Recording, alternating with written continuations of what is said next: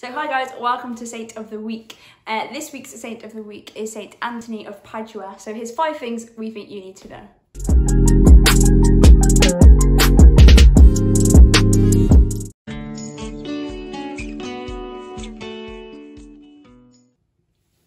So fact number 1, he was born in Portugal in the 12th century and his birth name was Fernando. He grew up in a really rich family and at the age of 18 he decided to become a priest.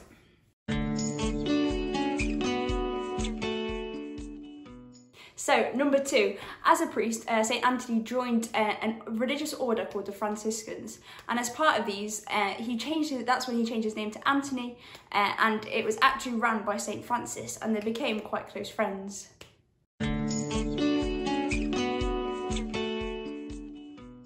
So number 3, St. Antony was really famous for his preaching and how he spread the word of God. And as a friend of St. Francis gifted him a book of the Psalms. And this book of the Psalms was annotated really well, and it was a great help to St. Antony on how he taught them and how he preached about them.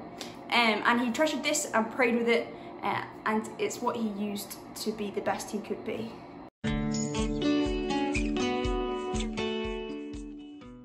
So fact number 4, unfortunately this book was stolen from St. Antony, and when he found out he was overcome with sadness and he prayed about it, and fortunately the book was returned by the person who stole it, and as well the person who stole it then joined the Franciscans, became a priest and gave them their life to God.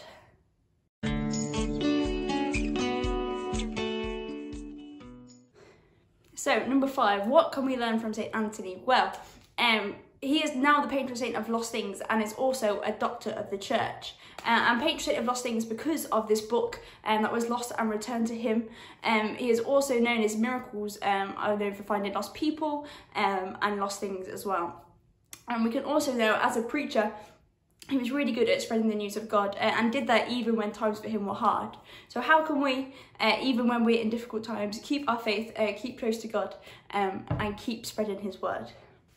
So thanks for watching. I hope you enjoyed 5 things about St. Antony. Remember to subscribe and give us a thumbs up, and we'll see you soon.